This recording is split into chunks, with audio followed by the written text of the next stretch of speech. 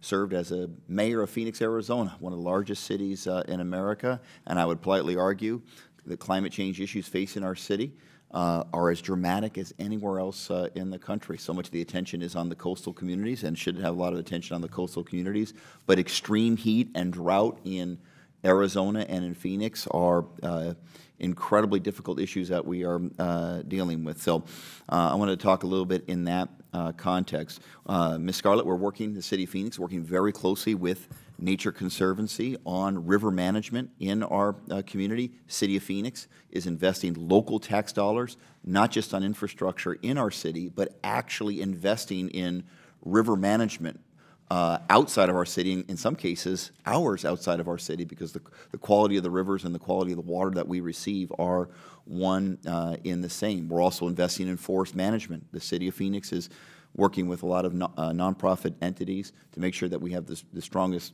forest system possible, because that also impacts the quality of our water. And I want to talk a little bit about, as we make important infrastructure decisions here on this committee, and we're going to, because it's so critically important that we do an infrastructure bill for America, the movement of water, the efficient movement of water, particularly from sources of water that may be stronger than other areas. In Arizona, obviously, Colorado River is a diminishing resource. Tragically and sadly, we've got to deal with it.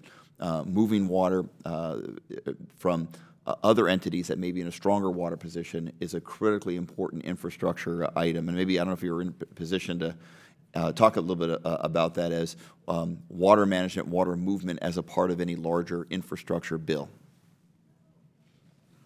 Or any of the panelists, please. Yes, I can speak to that. Thank you very much, both for the partnership with the Nature Conservancy and your broadening to recognize the connectivity between cities and the surrounding countryside. You know, the Nature Conservancy has a big emphasis on what we call water funds, which is precisely to work with cities to recognize a lot of their water sourcing comes not from the city itself, but from outside. And so in a number of cities, Albuquerque, Santa Fe, elsewhere, we are working with cities to take their water district funding and actually invest in watershed restoration. Two benefits: improve water quality and less sedimentation, but also a lot of that work is fuels treatment, that is improving forest health to reduce risk of catastrophic wildland fire.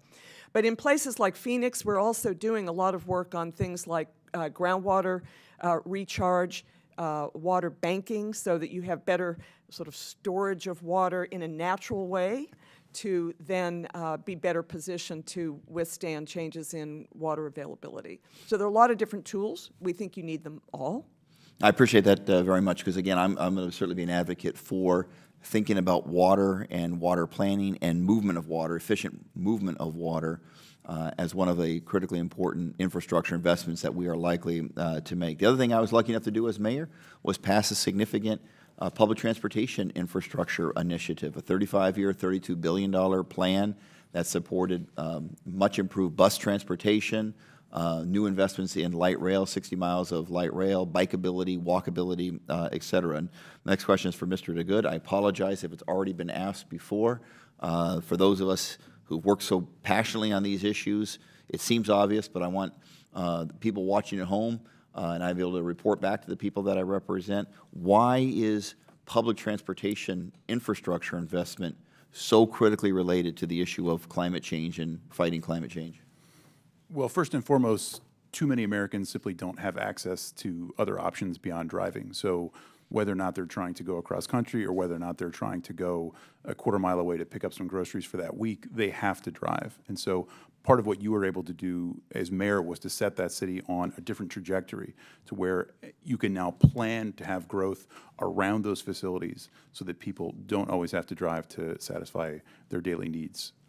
And we also know, of course, that when you have access to options, your total annual emissions will drop. Your total transportation-related emissions will drop, and that's also critical. Other strategic investments we made, obviously solar, moving our entire fleet to alternative fuel vehicles, and changing streetlights to LED. Little things, but these are important infrastructure investments where the federal government hasn't been most recently, but needs to be a better partner to local government. Thanks for your testimony. I'll yield back the time. Thank you. Ms. Miller, you're next. Thank you, Madam Chairman.